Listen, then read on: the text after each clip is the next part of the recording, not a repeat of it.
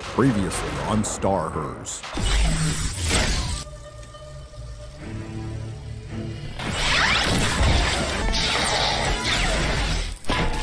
Initiate self-destruct protocol.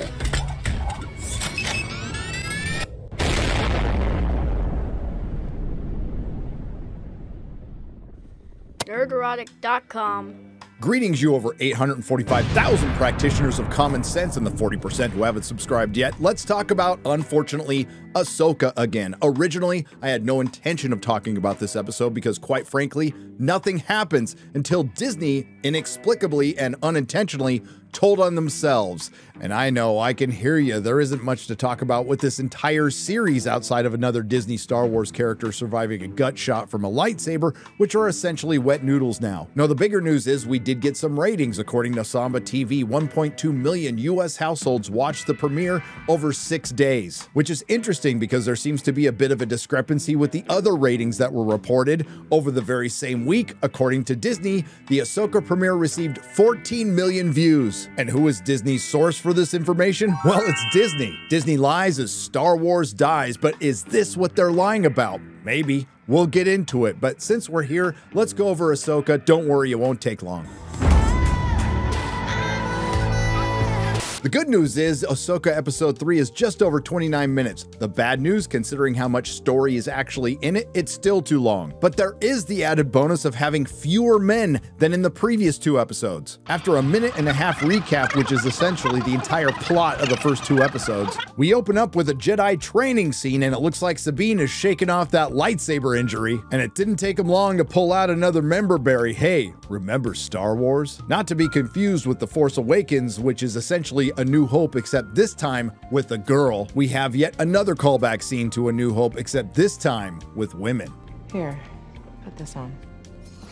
I can't see. How am I supposed to fight? This is followed by a girl boss to girl boss scene between General Hera and Mon Mothma, who's getting some of that good space plastic surgery. She's joined by a very diverse group of New Republic senators, and apparently Hera needs to convince the immortal Mon Mothma and her very diverse group of senators for help. Despite Hera just returning from a major intergalactic incident where Imperial sympathizers had infiltrated a major shipyard and were there long enough to construct a hyperdrive bigger than anything the New Republic had made. Preceding that, a valuable prisoner who knows the location of Grand Admiral Thrawn escapes with the help of 2 Force users, Ray Stevenson and his poodle, who went on to kill the entire crew and scuttle the ship. Sound the alarms. The Corellia shipyard should be shut down immediately. Reinforcements should be called in. Everyone should be on high alert. There should be inquiries. Somebody get on the phone to Han, Luke, and Leia. What do the very diverse New Republic senators say? Nah, it'll be fine.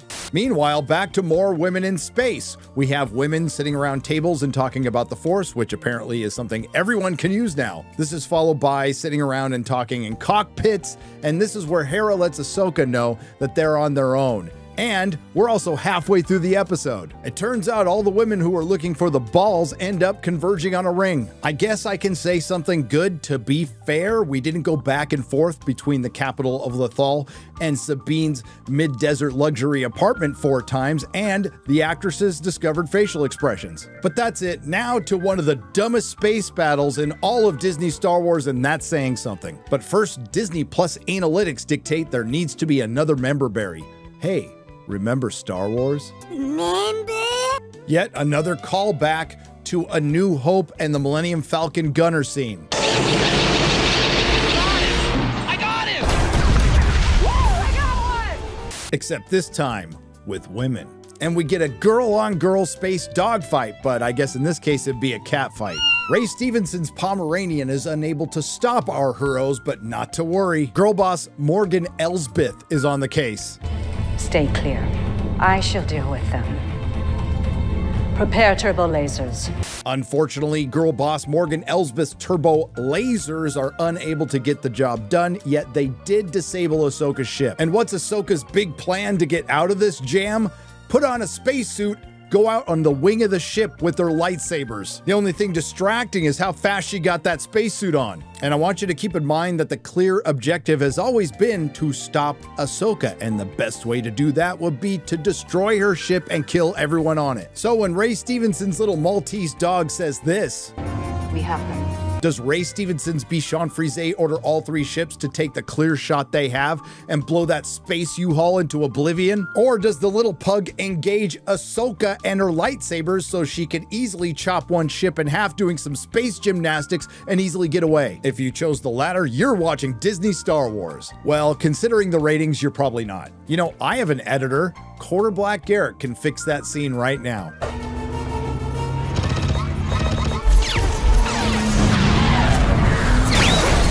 Anyway, our heroes are able to escape Ray Stevenson's Papillon with the help of some hyperspace whales. And the big revelation of this episode, the hyperspace ring was indeed a hyperspace ring, something the audience knew since the previous episode, but it took our female force this long to catch up. And that wraps up another vapid, pointless, bland women in space. And it's on brand for D+, quite frankly. It usually ranges from incredibly forgettable to incredibly cringe. Can't imagine why Disney Plus is a massive failure and won't turn a profit for the foreseeable future. But don't worry, the news gets worse for Disney. To be fair to Disney, although they don't deserve it, when they greenlit Ahsoka, I highly doubt they knew at the time that they needed this to be a massive hit. I'm not sure if you've noticed, but Disney's had a catastrophic year. Disney needs a W in the worst way. Unfortunately, Ahsoka is the opposite of that. And Ahsoka just provides more evidence, not that we needed it, that Disney Star Wars is a dead brand owned by a dead Disney subsidiary, Lucasfilm, which is owned by a damaged parent corporation, Disney. Let's briefly go back to Samba TV's ratings, which are far from perfect, but unfortunately the best we have. Samba TV tracks what appears on the user's TV by reading pixels and utilizing this data for personalized recommendations on the TV or mobile apps connected to the television. This capability extends to streaming programs and even video games. Again, according to Samba TV, Ahsoka was watched by 1.2 million US households over 6 days. That's an average of 200,000 views a day. Now let's compare it to other Disney Star Wars shows like Obi-Wan, which was watched by 2.14 million US households in 4 days, averaging 535,000 views a day. Then there's The Book of Boba Fett, which was watched by 1.7 million US households over 5 days, averaging 340,000 a day. Ahsoka, the show Disney needed to be a big hit, is tracking with Andor, the show that was critically acclaimed. And some people liked it, but most people didn't watch it. Ahsoka's numbers are down 29% from The Mandalorian Season 3 and 50% from Obi-Wan. And to rub it in a little more, because you always want to kick a giant corporation when it's down, let's compare it to Secret Invasion. The Disney Marvel show with the second lowest ratings on the platform got 994,000 views over 5 days, averaging 198,000 views a day. That is just 2,000 less a day than Ahsoka. In response, Disney decided to take a page out of Amazon's playbook. You remember when they announced that 25 million people watched the Rings of Power season premiere? Well, Disney has revealed some numbers. For the first time ever, claiming the Ahsoka premiere over 1 week received 14 million views, whatever that means. Of course, this information comes from Disney. Source, trust me, bro. When a streamer like Netflix says we're not going to release our numbers, it's because they're screwing someone over somewhere. That's true, Sean Gunn, and that might be happening to actors and writers, but I think it's far more likely to be happening to investors and shareholders. And every single streamer, in my opinion, is doing that. Doesn't make it right. Listen, I don't know what the truth is. I just know that Disney isn't telling it. What makes me say that? Well, coincidentally, on the same day that Disney announced Ahsoka had 14 million views from Deadline, Disney, Bob Iger, Bob Chapek hit with another investor suit over fraudulent streaming costs. Poor Disney, they just can't catch a break. Disney has been hit again with another lawsuit from investors over the alleged sleight of hand accounting the company has used to hide streaming losses. And once again, some big names, Bob's past and present, are being spotlighted. Now, I'm no financial analyst or a lawyer, but I think the technical term here is they're f***ed. Why? Because this isn't the first lawsuit, and it might not be the last. There have already been at least 2 previous lawsuits in the same vein, one of them coming in the last couple of months. Remember when they fired CEO Bob Chapek in the middle of the night on a Sunday and brought back Papa Iger. Big Papa Iger. How's that working out for you? Oh, not so well. Disney struggles as stock falls to 9-year low and park attendance slows. Wall Street asks, why not make a clean break? Well, it's too late for that because Disney's already broken. Since the weatherman Bobby Iger has come back, things have gone straight down, and it couldn't happen to a nicer guy. I call that justice. From Disney's most recent earnings report, page 7, lower operating income at our domestic parks and resorts was attributable to a decrease at Walt Disney World Resort. I wonder what caused that. But wait, there's more. Also on page 7, the decrease at our merchandising licensing business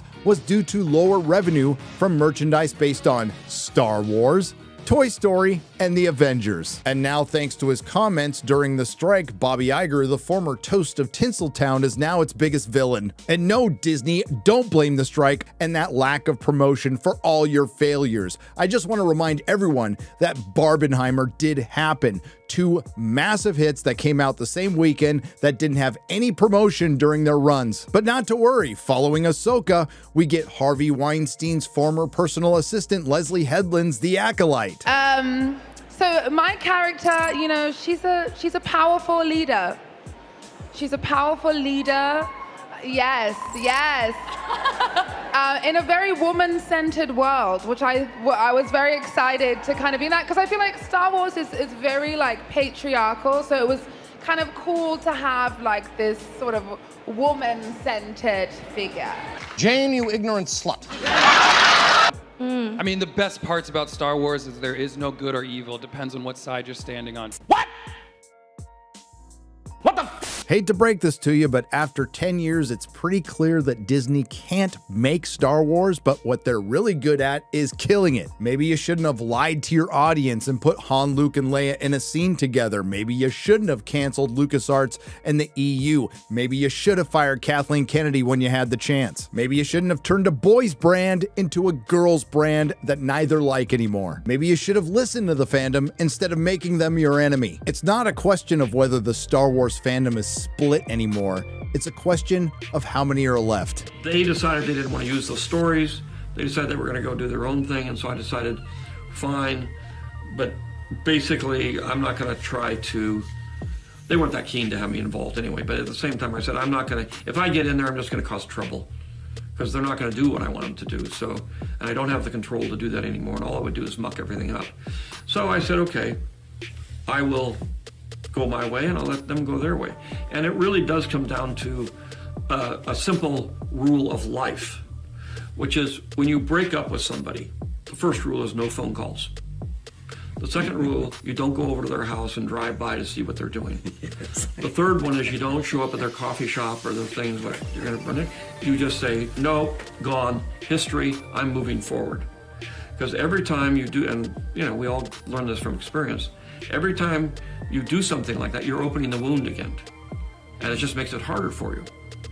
You have to put it behind you, and it's a very, very, very hard thing to do. But you have to just cut it off and say, okay, end the ball game. I got to move on. And everything in your body says, don't, you can't. And these are my kids. So all those Star Wars films. All the Star Wars films. They were your kids. Yeah, well, they are, right. You know, I loved them. I created them. I'm very intimately involved in them, and obviously to and sell you them sold off, them. I sold them to the white slavers. Nerdrotic.com.